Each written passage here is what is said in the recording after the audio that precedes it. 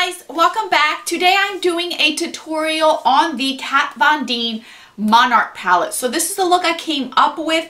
This is a really nice palette. I think this goes very, very nice with a lot of skin tones, with a lot of eye colors.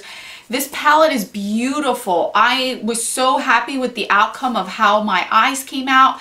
You can do very sultry colors. You could do a very nice fall color. You could do a nice simple day look if you even want to do that. So I came up with this. If you guys want to learn how to obtain this look, just keep on watching.